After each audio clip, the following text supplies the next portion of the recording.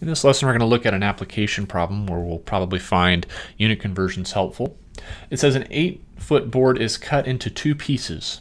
If one piece is 3 feet 8 inches long, how long is the other piece? Right? So we have this board here.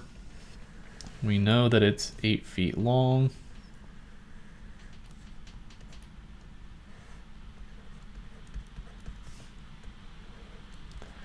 And at some point we cut it, right? 3 feet 8 inches. So we make a cut here.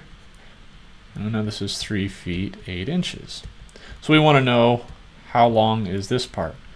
Well, of course, what's left over here should be just the difference between these two. So we understand we're going to subtract them.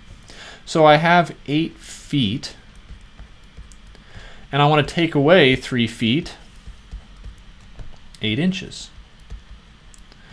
And so there's, I guess, a couple ways you could do this. You could convert, both of these into inches, do your subtraction, then convert that answer back into feet and inches. But I think that's a lot more trouble than it's worth. It would be nice just to subtract feet and feet, inches and inches.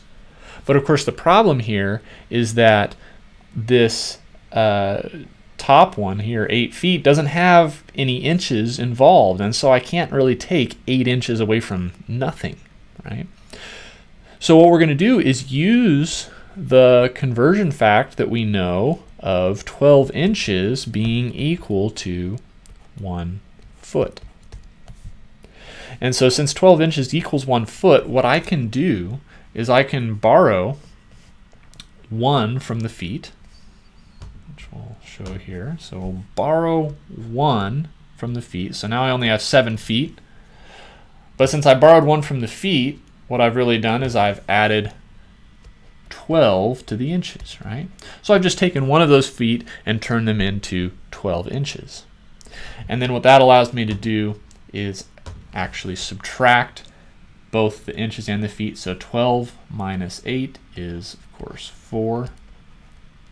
And then 7 feet minus 3 feet is also 4.